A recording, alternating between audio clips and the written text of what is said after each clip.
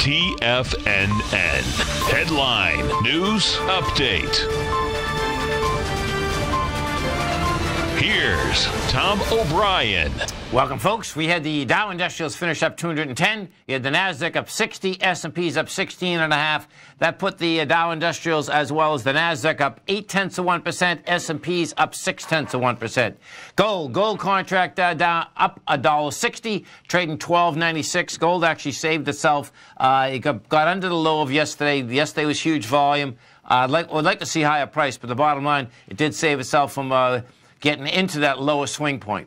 Silver up 12 cents, $15.09. Light sweet crude having a tough time, still at the $60 level. It was up 86 cents, trading $60.16. Notes and bonds still want higher price in a big way, too. You had the 10-year note back down 6 ticks. 30-year bond back down 7. In both cases, folks, we back down with light volume. This week, we hit a low of the last at least 12, longer than 12 months. We're 2.3. 2.366. We closed at 2.4. It hit 2.366 yesterday. What that did do, by the way, to the mortgage rates, this was the biggest drop in about a decade in 1 week. The interest rates on the 15-year, 20-year, and 30-year mortgage rates dropped like a rock. So we'll be seeing a lot more financing coming into the future.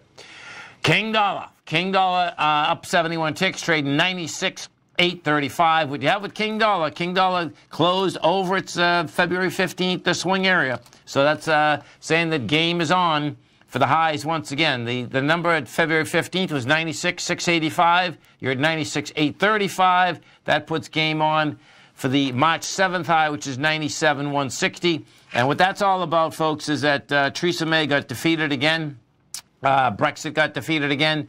Bottom line, this was the original Brexit day. Now they're dealing with April 12th.